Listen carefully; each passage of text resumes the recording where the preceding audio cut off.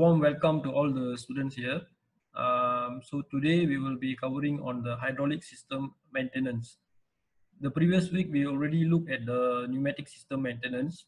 So as a continuation, today I will be covering on hydraulic system maintenance. So this topic today is just an overview of common hydraulic maintenance issues and activities which are taken place in the industries. Okay, so before we go into the maintenance topic, so I will do some revision, okay, because you need to know the hydraulic circuit symbols uh, in order to better understand why the maintenance is performed. Okay, certain maintenance activity performed based on the requirement of the subcomponents of the hydraulic system. Okay, so now let's look at the percentage of maintenance cost. Okay, so these are the costs that they pay to maintain the hydraulic system which they have. Okay, hydraulic system in the industry can be heavy duty machines, okay, machining tools and all this. Okay, in the we also have mobile hydraulics which are used in the trucks, lorries, okay, tractors and so on. Okay, that is a mobile hydraulics. We have two types of hydraulic application. So overall, it is important to note that most of the hydraulic problems, okay, which occurs based on the pumps. Okay, most of the time we have problems with the pumps and we spend a lot of money to repair the pumps. Okay, we also have other problems such as filter housing deterioration and leakage, valve, ram, cylinder, seals, hoses, and oil. But among all these problems, pumps play a very big role. Okay, similar pump is similar to your heart. Okay, if you human we have heart, pump is also a heart of the hydraulic system. So we have to really take care of the pump. Okay, if pump is not taken care, other components which are interconnected to the pump will be spoiled. So the important thing here is that the pump is um, a contributes to a very high cost of maintenance. Okay, so I think you should be all clear about this. And then if you look at the picture here, okay, you have this picture here. Okay, you can see that the force which is being exerted from the hydraulic cylinder can be very high. Okay, you can see that a metal rod can be bent using a hydraulic system. Okay, now let's look at some revisions. Okay, let's go for some revisions. So this is what you have already learned. Okay, in the previous topics, you have already learned about hydraulic system. So you know that we have three categories in a hydraulic system. First, we have this power supply section. Power supply section is the place where oil is being transferred into the hydraulic system, okay, such as valve and cylinders, actuators. Okay, so in this circuit here, okay, just I would like to ask you which is the pump, which symbol represents the pump. Okay, so you can say that this whole system, whole part here is called as a power pack. Okay, power pack, or it is a combination of components inside a pump. Okay, so you should remember this symbol. Okay, this symbol is very important. Any hydraulic system, it begins with the power supply section, and the power supply section contains of this power packs. Okay, power pack.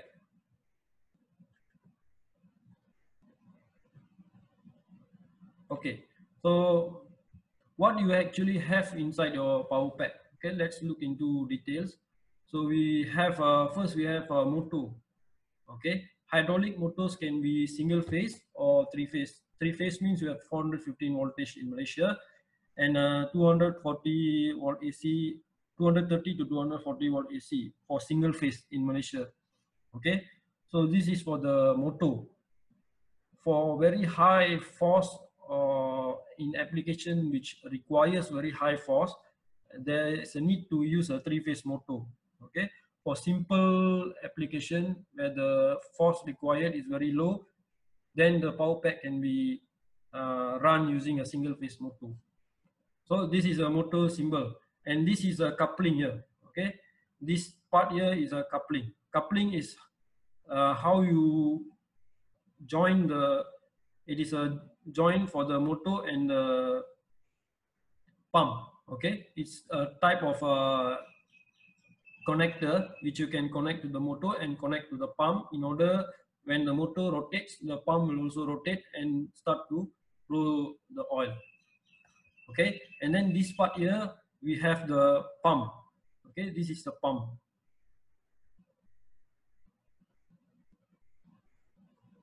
Okay, this is the pump.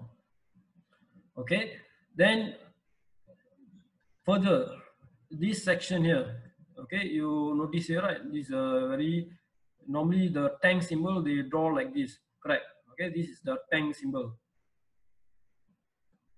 Okay, the tank symbol here, it is at the bottom here. This is the tank. Okay, the tank surface. So the oil is being sucked from the tank to the pump into the system. Okay, the oil is sucked from here into the system by the pump. This is how it works. Okay, so when the oil start to flow, then they have a power control section. Okay, power control section is where you have valves. Okay, you have 4 3-way valve, you have 4 2-way valve. Okay, many kinds of valve with the different types of actuation. Actuation means how you on, and return actuation. Okay, there are many types. In this case, they are using a lever. Okay, lever, lever. So the valve is basically to control the oil. This is a control section. When you on the oil, when you on the valve, sorry, the oil will flow into your system and the cylinder will start to rotate. Clear? So that is the basic things that the pump require. Okay, and then we also have other important part. Okay, so let's say when you on the pump, okay, when you on the pump, the oil will start to flow. Oil will start to flow. Okay, let's say you have a block here, for example, there's a block here. So what happens to the oil? The hydraulic oil will start to flow, and the pressure will start to build up. Once when the pressure start to build up, it will break your hose. So for that reason, in order to make sure the pressure does not build up, they have a pressure relief valve. Okay, this is a pressure relief valve. PRV, pressure relief valve. The function of the pressure relief valve is to make sure whenever the pressure is very high, it will open up and it will release some oil into the tank to make sure the pressure does not increase.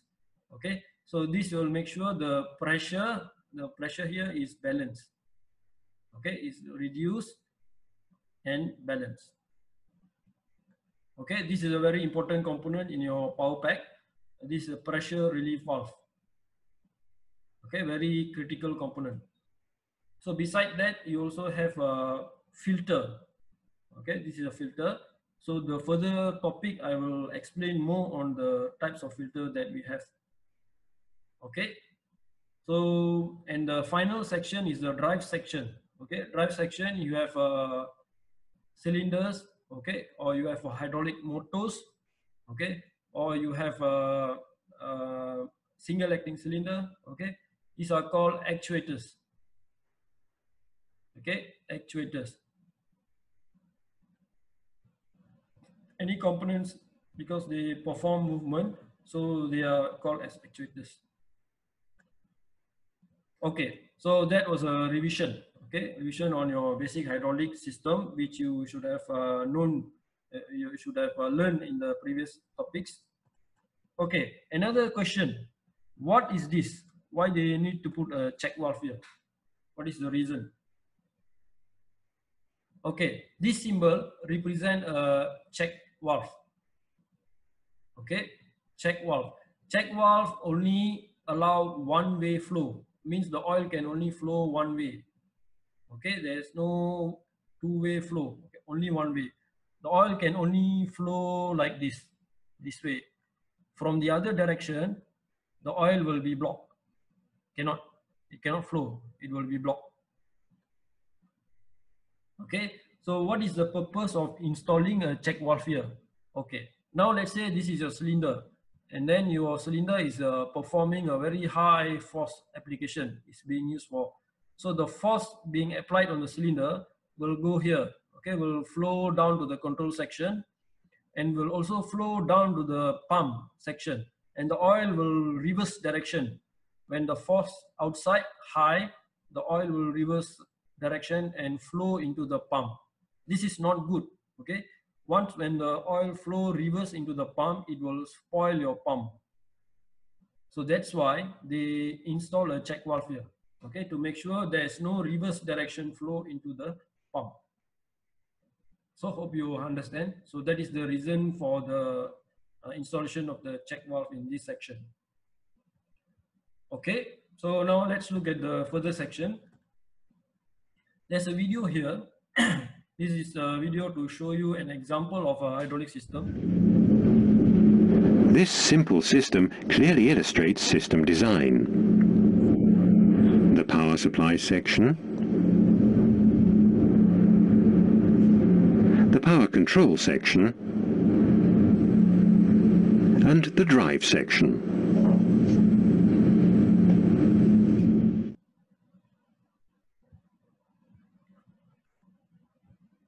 So another example here. Let's see here. You have a drive unit, you have a pump. Okay, drive unit is as what I explained before. This is a motor. Okay, this is an electrical motor. Electrical motor which can be 3-phase. Okay, 3-phase or single phase electrical motor. 415 volt or 230 to 240 volt in Indonesia. And then you have a hydraulic pump. Hydraulic pump is just a mechanical part which is connected to the motor. There is no electrical connection to the hydraulic pump. Okay, the pump is actually being driven, being rotated by the motor through a coupling which is connected between them. Okay, so any hydraulic pump, there should be a motor, electrical motor, either 3-phase motor or single-phase motor.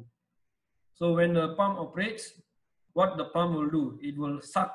Okay, the pump will suck the oil from the tank, or you can call it as a reservoir. Okay, similar meaning, suck from the tank and it goes into your valve or actuator. Okay, this is what that happens. Okay, whenever you have a very high pressure, okay, whenever you have very high pressure, the pressure relief valve, okay, the pressure relief valve here, this is the pressure relief valve. Okay, pressure relief valve will operate and reduce the pressure. Okay, and then we also have cooler and heater. Okay, cooler and heater. Why do we need cooler and heater? Okay, the temperature of the oil is very important. Okay, you have to make sure that the oil is in the right temperature. If the oil is hot, then the oil will become thin. Okay, it will start to flow very fast, and when you have very high flow, there will be leakage on the hydraulic components. Okay, that's what happens when the oil is hot. What happens when the oil is cold? When the oil is cold, it will become thick. Okay, once when the oil is thick, the component will be very slow, the movement of the component. It will be difficult for the component to perform action. Okay, so we have to always make sure that the temperature of the oil is at the right temperature. So that's why we have a cooler and heater installed in the power pack to make sure every time when the temperature is out of range, the cooler or heater will operate and bring back the temperature into the range. Okay, so basically this is what you should have known, okay, from the previous lesson. This is just a revision. Okay, now we will go into our today's topic, which is hydraulic maintenance. So before that, I will show you a video of the power pack, hydraulic power pack or hydraulic pump.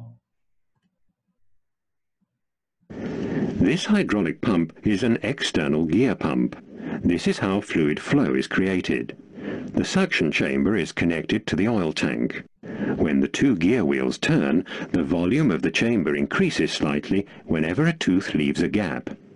This creates a partial vacuum in the suction chamber, which then causes the oil to be drawn out of the tank. Oil is transported between the gear teeth along the chamber walls to the pressure chamber. The intermeshing teeth prevent the oil in the middle from flowing back. The oil now flows from the pressure chamber into the line, where it's displaced by the oil being supplied continuously from the gear wheels. Initially, the pump doesn't create pressure, but only a fluid flow. Not until the fluid meets with resistance, for example line resistance or a load, as in the case of our platform lift, does hydraulic pressure build up. When pressure is higher than the resistance of the workload, the piston begins to advance until it reaches its upper end position. If the pump continues to supply fluid and pressure continues to rise, something will eventually have to give. Either the line will burst, or the pump or cylinder will be damaged. This is prevented by a pressure relief valve, which is set to the maximum pressure of the pump. It doesn't open until this pressure has been reached, at which time it channels the hydraulic oil back to the tank. It's usually combined with a pressure gauge to form a unit. The external gear pump generates a constant flow rate because delivery rate is kept at a fixed quantity by the gaps between the gear wheel teeth. Okay, so that was an illustration video on the pump, how it operates. So this is a mini pump, okay, this is a portable pump, which is normally being used with the training set that we have in the college there. Okay, so the symbol for this, you have this is the symbol. So as you can see here, the pressure relief valve, this is a pressure relief valve, and this is located here. Okay, and then you have a motor, right? Okay, motor, this is the motor here. Okay, and then you have a pump. Okay, you have pump. The pump is inside here. Okay, this is the pump. Okay, and then you have a coupling. Okay, this metal block here is a coupling. Okay, this is the components of the hydraulic system. Okay, hydraulic pump unit.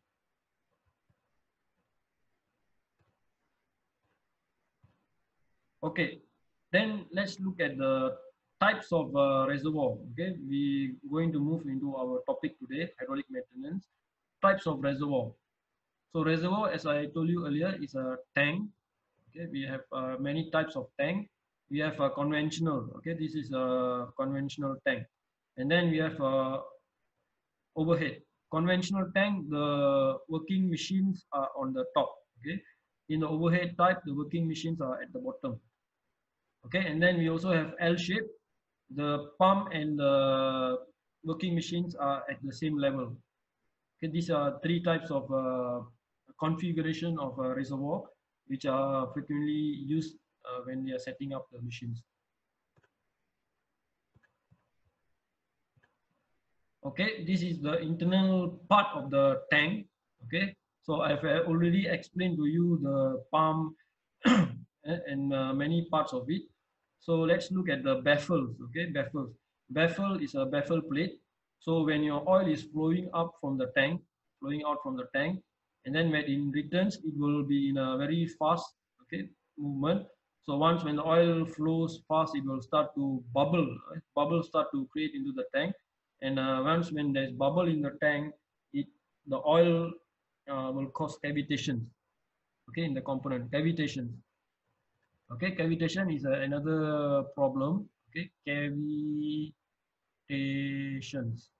Okay, this I will explain in the following topics. Okay, maybe in the future topics I will explain the cavitation. Okay, cavitation is a very serious problem in a hydraulic system. So when the oil is flowing very fast and the movement of the oil is fast, to make sure the oil is pacified, okay, to slow down, they have a baffle plate here. This baffle plate will make sure the oil is back to the normal. They mean they are not very. The flow is back to the normal speed to make sure there's no bubble formed in the tank. Okay, another important part here here is the breather filter. Okay, breather filter. So when your oil is hot or cold, okay, it will accept pressure. So you need breather to make sure that there's no pressure build up inside. So breather, it will make sure the accepting pressure is released into the atmosphere. Okay, and then you have a strainer here. Strainer is similar to filtering. Okay, it will filter out the contamination in the oil. Okay, and then to make sure the oil is clean. So basically, this is the internal structure of the tank. And most importantly, this is the symbol of the tank. Okay, please make sure you don't forget the symbol, the symbol of the tank. Okay, now let's go to the next part here is showing the types of filter. Okay, there are three ways you can fix a filter into your system. Okay, first is a return flow line.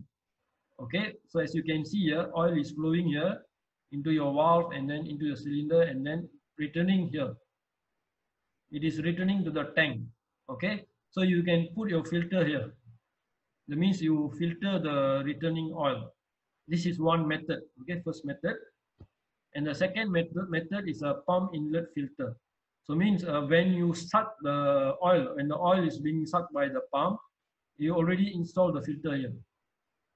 Okay, so it will make sure that at the very beginning itself, the oil is being filtered. Another method is fixing the filter after the pump. Pressure line filter. Okay, it goes into the pump and then filter and goes out. Okay, what is the difference? What is the advantage and disadvantage? So you can find it here.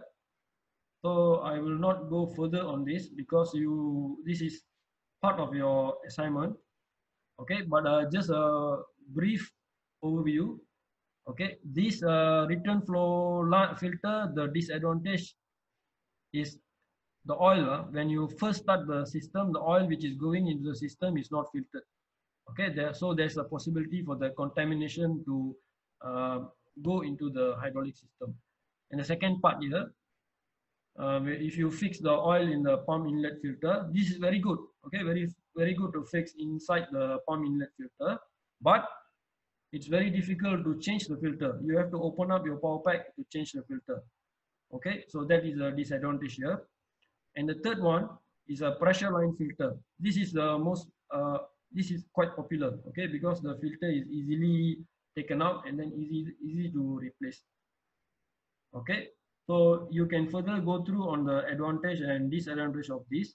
And these questions, this topic will be part of your assignment later.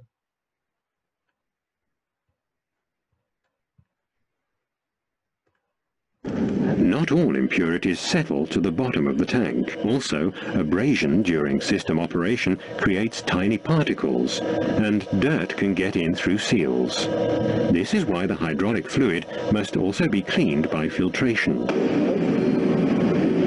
Inadequate filtration causes premature wear on the system and damage to hydraulic devices, which in turn leads to system malfunction.